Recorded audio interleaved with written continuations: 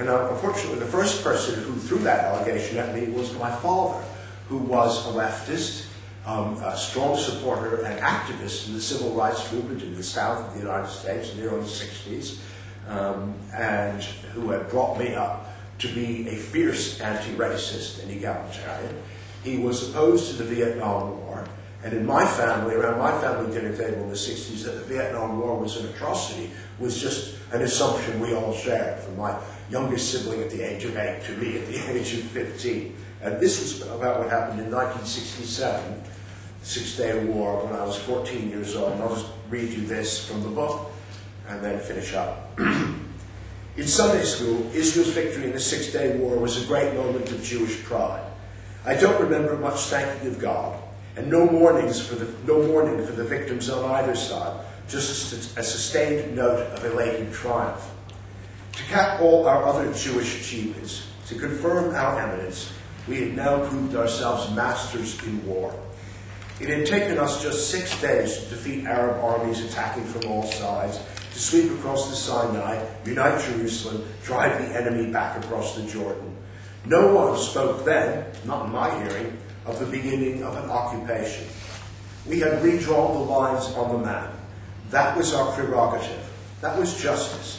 We were unbeatable and we were righteous.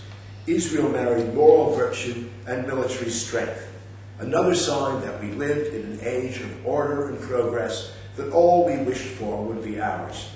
When a friend who liked to tease me about my anti-Vietnam War views suggested I might not support Israel against the Arabs, I was outraged and offended.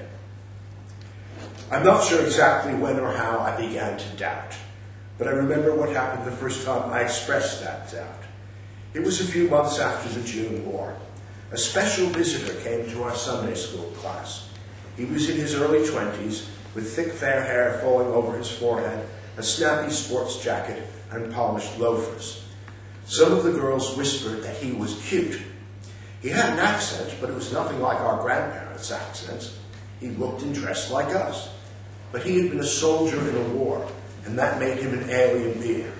Smiling, he perched himself casually on the teacher's desk and told us about the remarkable achievements of the Israeli army. He told us that the Arabs had planned a sneak attack, but had met with more than they bargained for. They were bad fighters, undisciplined soldiers, and they were better off now under Israeli rule.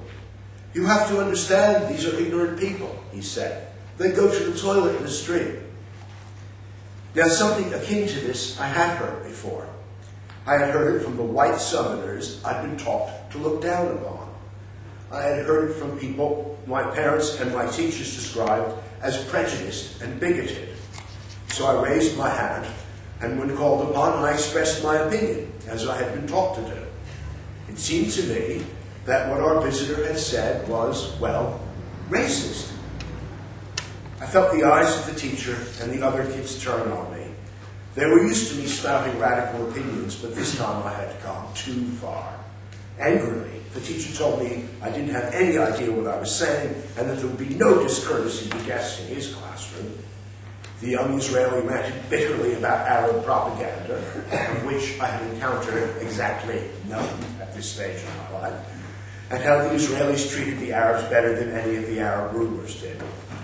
I can't remember how long it was after that I decided to share this experience and my thoughts on it with my family. This was something I was usually encouraged to do, and for which I usually received approbation. I launched into my story about the Israeli in Sunday school and how what he said was racist. I had been thinking about the matter and now added, for my family's benefit, a further opinion. It was wrong for one country to take over another, or part of another, by military force. If the U.S. was wrong in Vietnam, and that was a given around our dinner table, then Israel was wrong in taking over all that Arab land. I was reasoning by analogy, and nobody had yet told me that some analogies were off limits. For some time, I remained unaware that my father was listening to me not with approval, but with rising fury. When he barked, "Enough already," the shift was disturbingly abrupt. Like my Sunday school teacher, he made me feel that I'd said something obscene. Then he drew a breath, turned to me, and seemed to soften.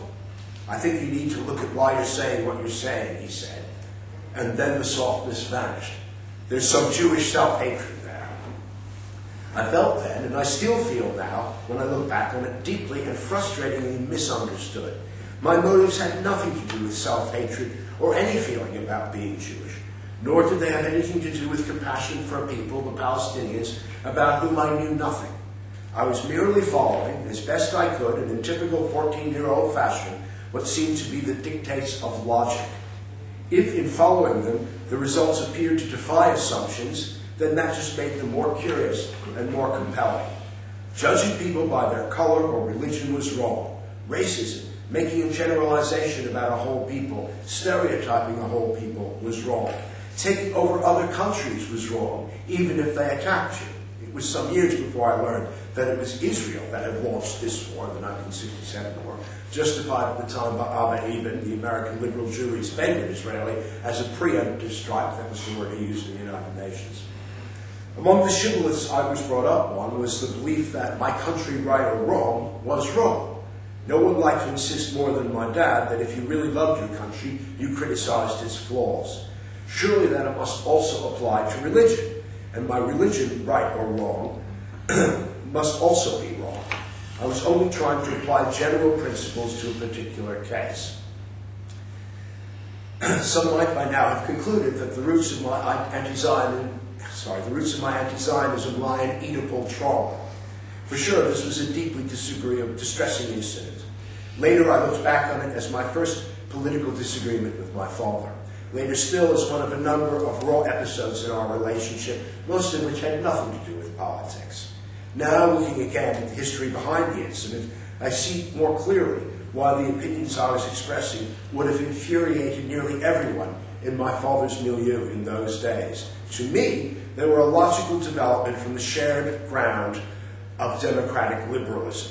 But to liberals of my father's generation, they were an insolent abrogation of that shared ground. Without the least intending to, I had breached a taboo.